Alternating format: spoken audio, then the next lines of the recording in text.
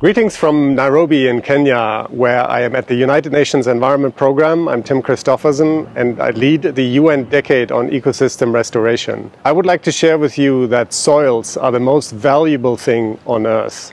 They produce most of our food, they stabilize our climate, they capture and hold the drinking water for all of us, and they are the basis for all life. We need to save our soils, and there's a global movement underway to do just that. Generation restoration until 2030 will prevent, halt, and reverse the degradation of ecosystems worldwide.